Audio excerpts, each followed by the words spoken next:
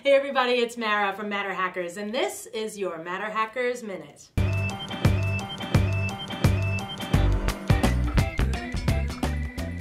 Matt Schmotzer lives in Grosse Pointe Park, Michigan, and works on turbocharged inline 4-cylinder engines at Ford Motor Company. You're not impressed. Okay, check out his 3D printed, fully functioning 2-scale replica of the Invertigo roller coaster from Kings Island Amusement Park. Better? Better. Matt's had an interest in roller coasters since he was young, making models with balsa wood and plastic tubing from Home Depot.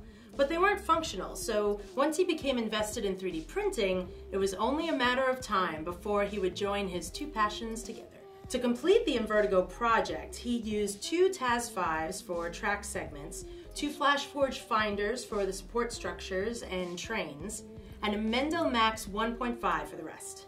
He designs in SolidWorks, prints in PLA, ABS, and PETG, and then sands and sands and sands and sands and sands his prints for a nicer finish. Matt is a firm believer in how 3D printing can inspire others and foster community, so he makes all of his files available online for free with build instructions so you can try it yourself. What's next for Matt? Another coaster. He's currently working on a model of the Millennium Force coaster from Cedar Point Amusement Park. He's teased some photos of the beginning stages of his build on his Instagram page, and he has a 3rd coaster in the works, but that one is top secret.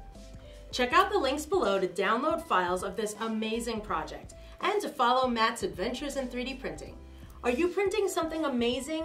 Leave me a comment, I'd love to check it out. Perhaps you can be our next Hacker of the Month. I'm Mara, and this has been your MatterHackers Minute. Go be awesome.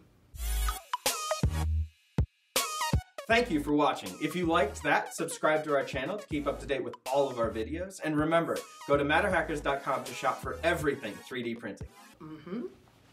Yeah.